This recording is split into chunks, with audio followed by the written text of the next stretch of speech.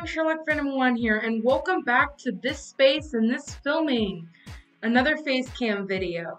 Today we'll be starting a new series called Grind My Gears. It is based off of the Family Guy joke, yes. Basically where I take films and I talk about things that bothered me about them. And not just like the normal things that bother me about them, but like the things that nobody thinks about.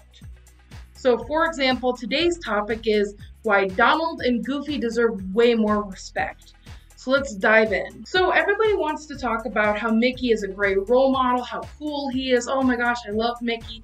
And so do I. However, we should be giving more respect to Donald and Goofy, and here's why. Goofy, he is not only single-handedly raising his only son, he also in the movies went back to college to pursue and become a better provider for his family. He has that awesome house, which clearly he has the means to pay the bills on. And if that's not big enough, he also is a generous person who always makes time to help others. Look at what this man has accomplished. Now, as far as Donald, everybody's probably going to get a little bit about this point. But Donald is raising his nephews that for some reason his parents aren't around. And I know that it's covered in the Ducktales thing, and we'll get to that.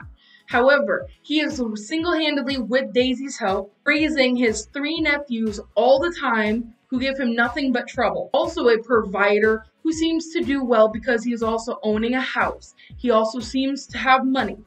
And, not to mention, I looked up the reason that Della Duck is not around, and I found this awesome video, and I'll link his channel below. But the reason that Della Duck left her kids is because she wanted to go for adventure, and she wanted to go beyond adventure, and she wanted to go to the moon. So she basically left her kids with Donald and Scrooge McDuck to go and pursue her dream of going to the moon. It's fine to have dreams and ambitions, but do not abandon your children because they're not part of that. You made a decision to have children. Donald did not make that decision. Do not put that on Donald to take care of the decision you made.